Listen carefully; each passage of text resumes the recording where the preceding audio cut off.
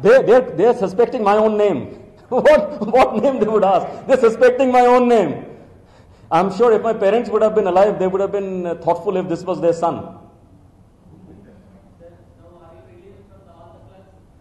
No, sir.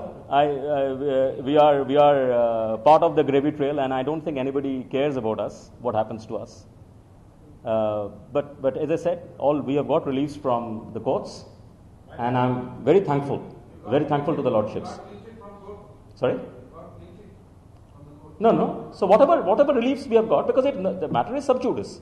Whatever reliefs we have got it still now from the courts, right? It's not on somebody's personal benediction. It's court's benediction. It's the benediction of his lordships. So, and I believe that finally, there's a Hindi saying, right?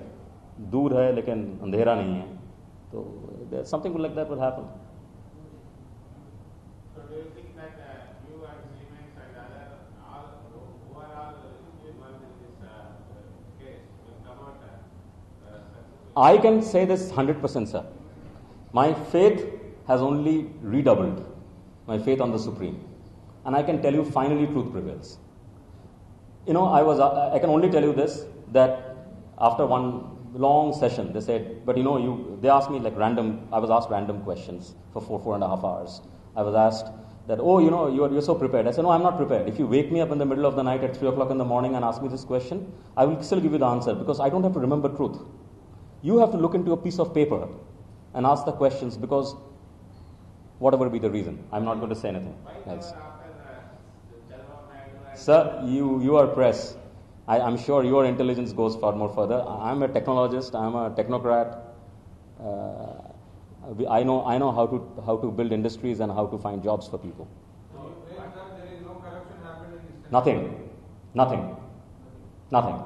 And all I can say is that I was enamored by the visions of the various. And it's a tough job to lead a state. And not just, I'm talking about AP. We have worked for multiple state governments. It's a tough job to lead a state. To balance what the chief ministers in these states wanted to do. And I'm thankful for the opportunity that they had given us at that point of time to do such landmark projects across the country, including Andhra Pradesh. What do you want to say on the Chandrababu Naidu arrest, as you also worked with I have no comments. Sir, I would like to not tread into that water. I would like to take your leave if there are any questions directly to my role. No. The project, it's one example I would love to give you is you're constructing a house, right? Your house is constructing, you're living in that house. I'm 100% sure you didn't check the lorry's invoice whether that was rightfully hired by the guy who supplied you the stone chips. No one does that. That's crazy. Now, if that is the reason, maybe there was something wrong there. Let the investigation find it out. But that doesn't mean that the house you're staying in is wrong and you're actually staying on a field, so you're in an illusion of living in a house. You're living in that house. You're sitting on the chair. Right? So, let's talk about facts which are verifiable. I don't want to get into conjecture.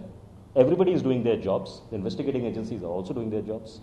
The courts are doing their jobs. My legal team, thankfully, I was represented by some great lawyers who my family thinks are actually extension of gods, Mr. Adinarayan Rao and Sarat Chandra. So they are all gods to my family. They're all facts, and I'm sure that the truth will prevail.